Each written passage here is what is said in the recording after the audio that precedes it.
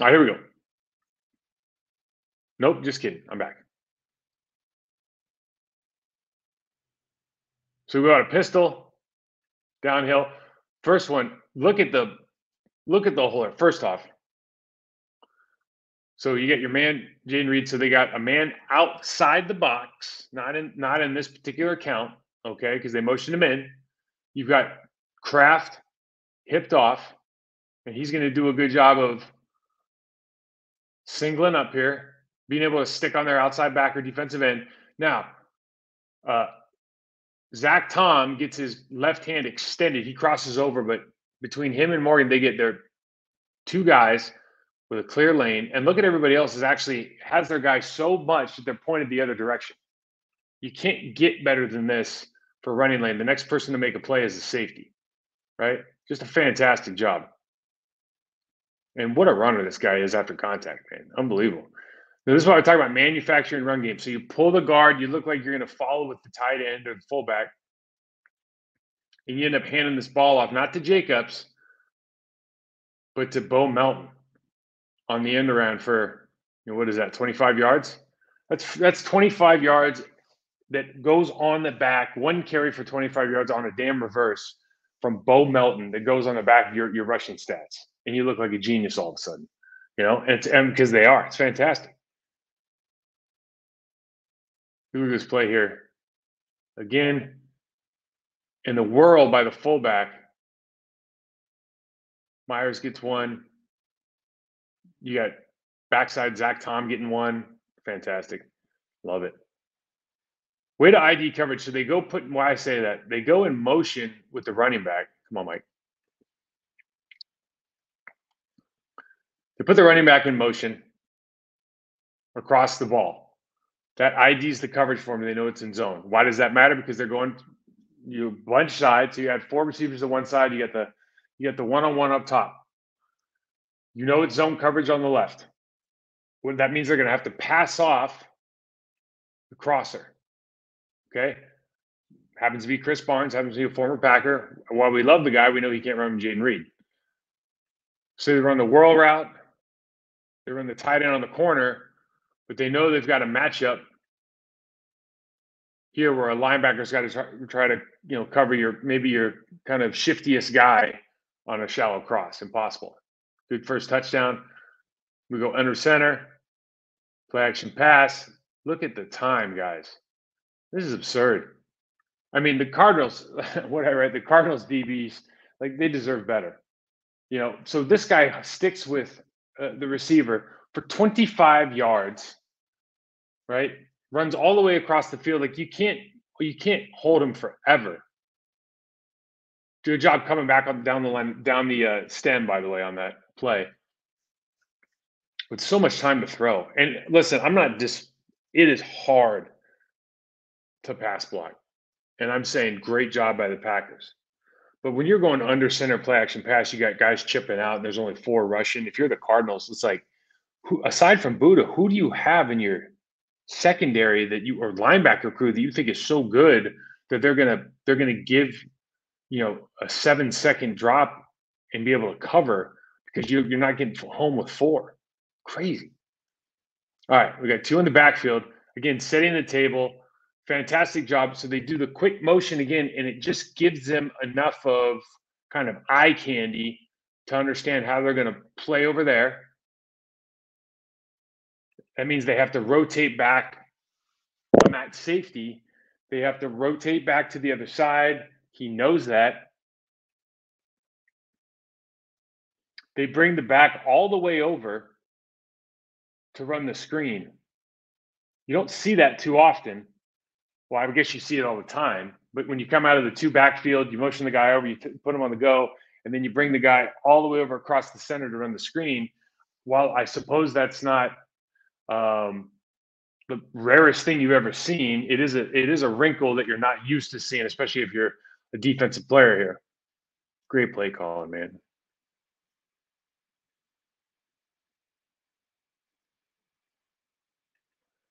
I mean, Jenkins gets a little bit. So the one thing Jenkins did here, I'd have to say, is he made this dude pretty angry after this. Like, This guy ended up having a pretty decent game, but takes his helmet off. And I started thinking, you watch this. I know people have said this already, but like, what are we on as far as how many good runs has he had this year that we've had to get called back? I think it's got to be around like it's probably not around 23, but god damn, it's got to be a lot. Good job on the backside by Tucker Kraft and Zach Tom. By the way, Zach Tom's got his guy all in the end zone. Great job. Too bad. Motion again. They only move one guy, so it's an easy read. We're going man coverage. I say easy read for the center. First guy out knows exactly who he's got to take care of.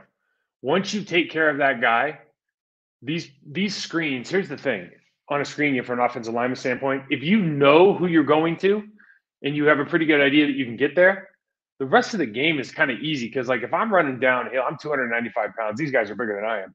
But if I'm running downhill at a DB or a linebacker, and they're trying to get to the running back, and all I have to do is basically run at them somehow, some way, and just make them. If they move, like I've won because for me, Amon or Najee or Tony or any of those guys is going to be able to make them miss.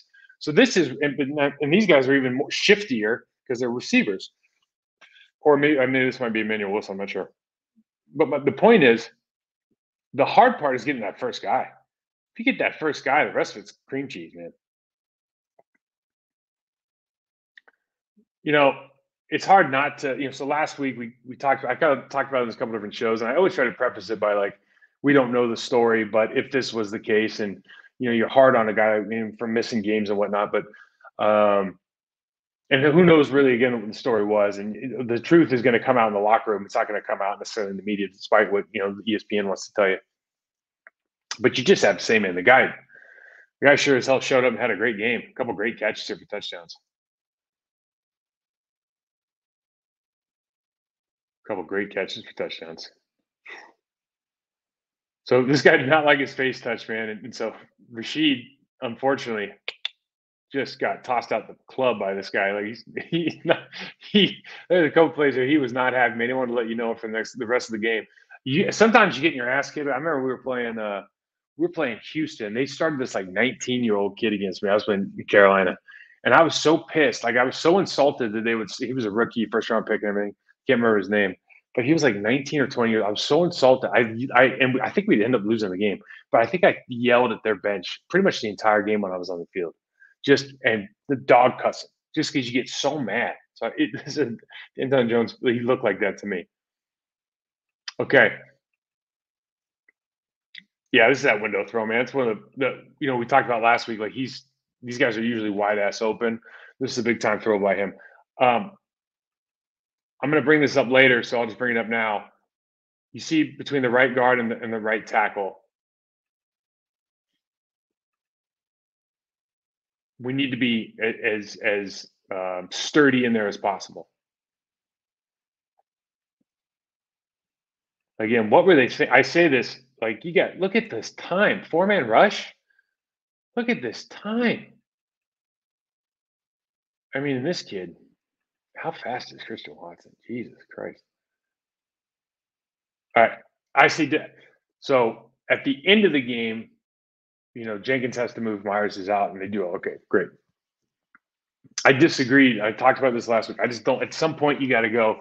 And Myers didn't play great last week, so maybe that's why you have to do this. And he is a first round pick, but the physicality was severely lacking from the rookie. There's just so many plays here, and a lot of this is just footwork and getting bad. But if you got to knock the rust off, like, this isn't the time. Like I'm a big fan of learning at practice, not learning in the middle of the game with 80,000 people in the stands. And just fundamentally, like people are going to knock Jacobs on or Myers. That's not Myers' fault.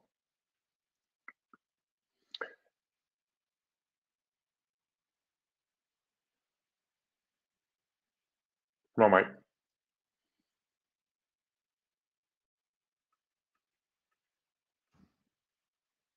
Have we gotten back to this play? Here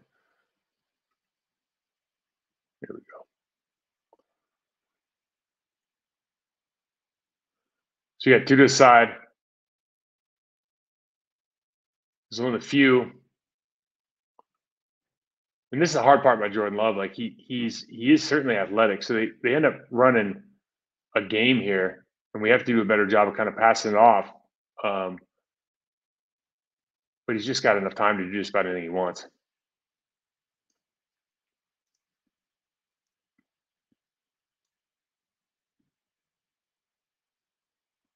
What a play! If you're the DB there, and we saw this last week, and I don't know if it's the way he throws the ball because it's up so high some of these plays, but the DBs, it looks like they're looking at the wrong angle. They don't find these footballs, and maybe it's a secret weapon we just don't. I can't quite comprehend.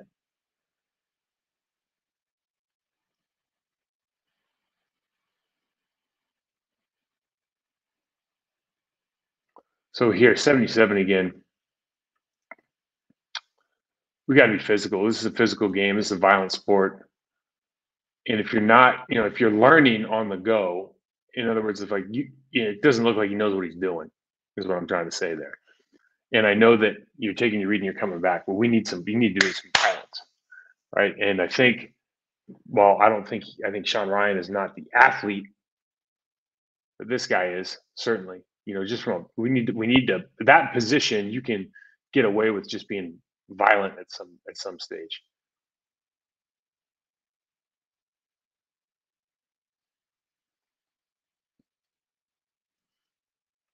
So this Danton Jones over Jenkins, man, I think it's payback time. Like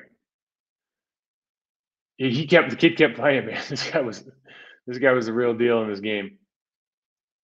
And that's what happens sometimes. You just get into these you get in your own head and you start creating like there's a little bit of a fight with you. Now there's another play by Morgan, and like this isn't only his fault. Um, but you're pulling here. Okay, you either got to take out that color that you see from the tight end, or you got to pull tight. Okay, this is unacceptable. And again, my only point is not that he is not ever going to get better or any of that. My only point is now is not the time. Now this is how you run block. Zach Tom, and I don't know why this isn't highlighted. I spent all this time doing this clip art stuff, and then it doesn't record. But look at Zach Tom here. This is how you do the damn job. Stay on your track, downhill. Okay, his guy makes the play after he drove him for 5 or 6 yards. That's big time ball.